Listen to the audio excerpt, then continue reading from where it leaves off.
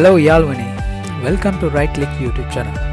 අද අපි බලන්න යනවා use කරපු එහෙම නැත්නම් පාවිච්චි කරපු iPhone එකක් අපි මිලදී ගන්න යනවා නම් අපි බලන්න ඕන සැලකිලිමත් වෙන්න ඕන කාරණාවන් 6ක් අද දවසේ අපි බලන්න යනවා. ඒ කාරණාවන් ඔබට ඉතාමත් වැදගත් වෙයි කියලා මම හිතනවා. ඒ වගේම 6 වෙනි කාරණාවට පසුව මම බෝනස් ටිප් එකක් දෙන්න යනවා. ඒ නිසා මේ වීඩියෝ එක skip කරන්න නැතුව බලන්න. එතකොට මේ වීඩියෝ එක ඔයගලන්ට හිතා පැහැදිලිව තේරෙයි. සාමාන්‍යයෙන් iPhone එකක් ගන්න සියලු දෙනා කැමතියි. හේතුව iPhone එකේ කැමරා, ඒ වගේම iPhone එකේ storage, ඒ වගේම iPhone එකේ look එක. ඇත්තටම iPhone brand new එකක් ගන්නවා නම් ඔයගොල්ලෝ ලොකු මුදලක් දීලා brand new එකක් ගන්න ඕනේ. සාමාන්‍යයෙන් දැන් ලක්ෂ 2ක් ලක්ෂ 3ක් අතරම brand new phones ඇවිල්ලා තියෙනවා latest model එකේ. හැබැයි එච්චර ලොකු මුදලක් දීලා අපිට ෆෝන් එකක් ගන්න සමහර වෙලාවට අපහසුතාවයක් තිබෙන්න පුළුවන්. හැබැයි අපි use කරපු ෆෝන් එක ඊට වඩා මිල අඩුවෙන් අපිට මිලදී ගන්න පුළුවන්. එතකොට ඒ වගේ මිලදී ගන්නකොට අපි සමහර වෙලාවට Android ෆෝන් පාවිච්චි කරලා iPhone එකට shift වෙන්න පුළුවන්. එතකොට අපිට iPhone ගැන සාමාන්‍යයෙන් ගොඩාක් දේවල් අපි දන්නේ නැතුව ඉන්න පුළුවන්. ඒ නිසා මේ වීඩියෝ එකේ කියන්නා වූ ඒ කාරණාවන් 6ක්, ඒ tips 6ම ඔයා ෆොලෝ කරා නම්, ඔයා ඒක දැනගත්තා නම්, ඔයාට පාවිච්චි කරපු iPhone එකක් ගන්නකොට ඔයා ඒ iPhone එකේ තියෙන weak points, ඒ iPhone එකේ තියෙන ප්‍රශ්නවල් ඔයාට ඉතා ලේසියෙන් හඳුනා ගන්න පුළුවන්. ඒ නිසා මේ වීඩියෝ එක skip කරන්න නැතුව බලන්න. හරි, දැන් අපි යමු පළවෙනි කාරණාවට. පළවෙනි කාරණාව තමයි ෆෝන් එකේ dents තියෙනවද කියලා පොඩ්ඩක් check කරලා බලන්න.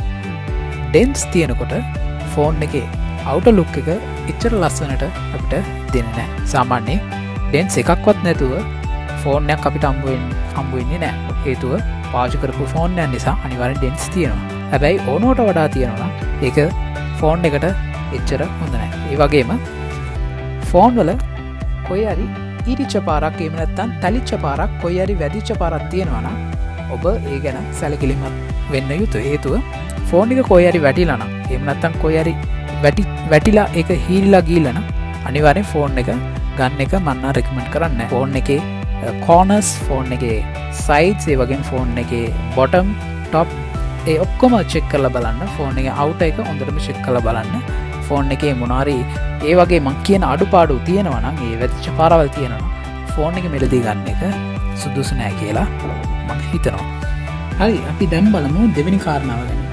අපි iPhone එකක් ගන්නකොට අපි ඉතා වැදගත් තව දෙයක් තමයි මේ buttons, මෙතන තියෙන සියලු buttons වැඩ කරනවද කියලා අපි check කරන්න ඕනේ. සාමාන්‍යයෙන් මේ sender button, මේ fingerprint button එක fingerprint වැඩ කරනවද කියන එක අපි check කරලා බලන්න ඕනේ.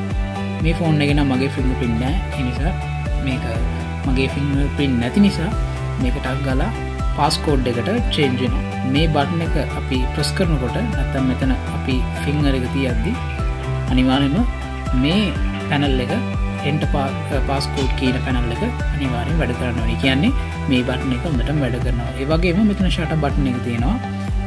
මේකෙන් display එක dim කරන්න පුළුවන්, ආය on කරන්න පුළුවන්. මේ පැත්තේ volume button එක තියෙනවා. ඒ වගේම මෙතන තියෙනවා silent mode button එක. මේකත් වැඩ කරනවද කියලා හොඳටම check කරලා බලන්න. හරි, okay. අපි පළවෙනි කාරණාව සහ දෙවෙනි කාරණාව බලලා දැන් අපි බලන්න යන්නේ තුන්වෙනි කාරණාව. තුන්වෙනි කාරණාව ඒකේ අපි විශේෂයෙන් බලන්න ඕනේ display එක සම්බන්ධව. display එක හොඳ, display එක original දාලා දෙනවද, display එක නැත්නම් replace display එකද? සාමාන්‍යයෙන් ඒක හඳුනගන්න ටිකක් අමාරුයි. හැබැයි සමහර function වල අපිට ඒ original එකයි එහෙම නැත්නම් මේකට display එක replace කරලා තියෙනවද කියන එක අපිට හොයාගන්න පුළුවන්. original display එකක් නම් ඉතා හොඳ fast moving මේ slides වල එම ඔබට ඔයගලන්ට බලා ගන්න පුළුවන්. ඉතා වේගෙන් lag එකක් නැතුව වැඩ කරනවා. display brightness එක අපි බලනකොට මෙතන options මේක නම් 8+ ෆෝන් එකක්. ඒකට options 3ක් දීලා තියෙනවා.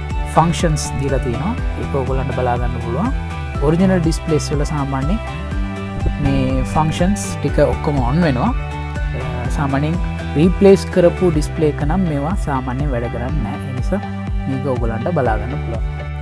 ඒ වගේම ඔයගලන් check කරන්න ඕනේ ෆෝන් එකේ කැමරාව. ෆෝන් එකේ කැමරාව හරියට function වෙනවද? ෆෝන් එකේ photos හරියට ගහන්න පුළුවන්ද. ඒ වගේම ෆෝන් එකේ ෆොටෝස් ගාද්දි මොනාරි ලැග් වීමක් එනවද මොනාරි ස්ලෝ එකක් එනවද කියලා. ඒක හරියට චෙක් කරන්න. ෆෝන් එක අතට අරගෙන ෆොටෝස් දෙක තුනක් ගන්න. ගාලා චෙක් කරලා බලන්න ෆෝන් එකේ ෆොටෝස් ගද්දි මොනාරි ප්‍රශ්නයක් ඇති වෙනවද කියලා. ඒ වගේම ෆොටෝස් විතරක් නෙවෙයි ඔයාට වීඩියෝ කරලා ඒකත් චෙක් කරලා බලන්න පුළුවන්. ඒ වගේම වීඩියෝ ස්ලෝ මෝෂන්ස් තියෙනවා ඒකෙත් චෙක් කරන්න පුළුවන්. ඒ වගේම ටයිම් ලැප් තියෙනවා. මේ වගේ ෆන්ක්ෂන්ස් ඔක්කොම කැමරා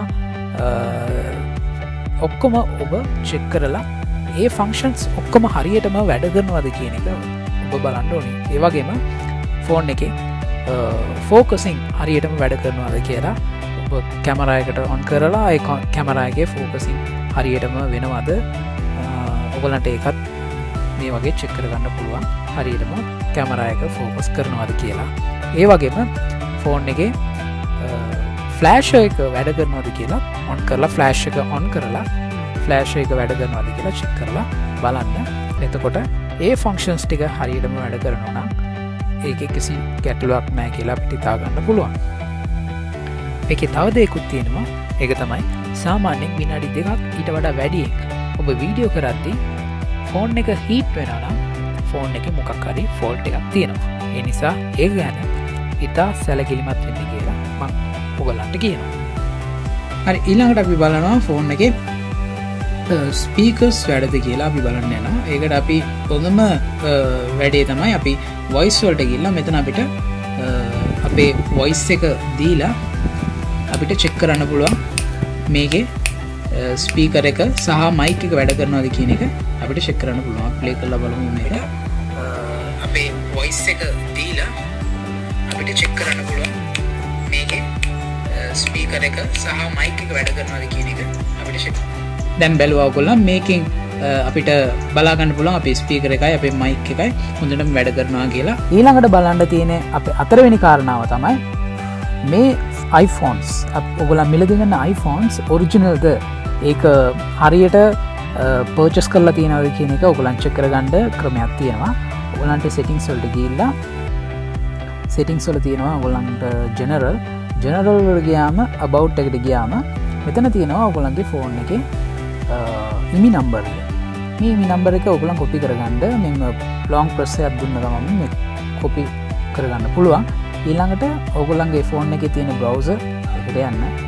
ඒකේ type කරන්න I unlocker කියලා. මේ වෙබ්සයිට් එකේ ගිහලා පළවෙනි ටැබ් එකට යන්න. පළවෙනි ටැබ් එකට ගියාන් පස්සේ මෙතන ඔයගොල්ලන්ගේ ඉමි නම්බර් එක paste කරන්න. ඔයගොල්ලන් ඩබල් ටැප් කරාම මෙතන select all paste කියන paste එක දෙන්න. ඒක දීලා check button එක ඔබන්න. මේකෙන් ඔයගොල්ලන්ට බලා ගන්න පුළුවන් ඔයගොල්ලන්ගේ ෆෝන් එක හරි විදිහට purchase කරලා තියෙනවද? එහෙම නැත්නම් මේක blacklisted ෆෝන් එකක්ද? මේකේ warranties තියෙනවද කියන සියලු තොරතුරු ඔයගොල්ලන්ට බලා ගන්න පුළුවන්. මේ ෆෝන් එක red color ෆෝන් එකක් ඔයගොල්ලන්ට බලා ගන්න පුළුවන්. මේක iPhone 8 Plus 256GB ෆෝන් එකක්. මේක හරි ඒක පෙන්වන හරියටම. ඒ වගේ මේකේ ඉමේජ් නම්බර් එක මේක පර්චසින් වල ප්‍රශ්නයක් නැහැ. මේකේ බ්ලැක්ලිස්ටඩ් ප්‍රශ්නයක් මොනවත් එමෙ දීලා නැහැ. මේක හරි විදිහට පර්චස් කරපු ෆෝන් එකක් කියලා අපිට මේකෙන් හොයා ගන්න පුළුවන්. ඒ නිසා මේ 4 වෙනි ටිප් එකේ ඔයගලන්ට බලා ගන්න පුළුවන් ඕගොල්ලන් මිලදී ගන්න iPhone එකේ ඒක හරි විදිහට පර්චස් කරලා තියෙනවද නැත්නම් බ්ලැක්ලිස්ටඩ් ෆෝන් එකක්ද නැත්නම් කවුරු හරි නැති කරලා එහෙම නැත්නම් හොරකම් කරපු ෆෝන් එකක් ඕගලන්ට දීලා තියෙන එක තියෙනවද කියන එක ඕගොල්ලන් මේකෙන් ඕගලන්ට බලා ගන්න පුළුවන්. හරි අපි දැන් පස්වෙනි කාරණාව බලන්න යනවා. මේකෙන් ඕගොල්ලන්ට මෙතනින් SIM එක දාන්න පුළුවන් ඔයාගේ ෆෝන් එකේ. ඔයා ඒ SIM එක දාලා චෙක් කරන්න මේ towers එම හරියට වැඩ කරනවද කියලා. ඒ වගේම මේකේ GPS වැඩ කරනවද කියලා චෙක් කරගන්න. ඒකට ඔයාට settings වලට ගිහින් ඔයාට බලන්න පුළුවන් පල්ලයට scroll කරපුවාම privacy කියන option එකට ගිහිල්ලා මෙතන location and services කියන option එකේ මේ tab එක open කරන්න. open කරපුවාම මේ functions ඔක්කොම පෙන්නනවා. දැන් ඔයා කරන්න තියෙන්නේ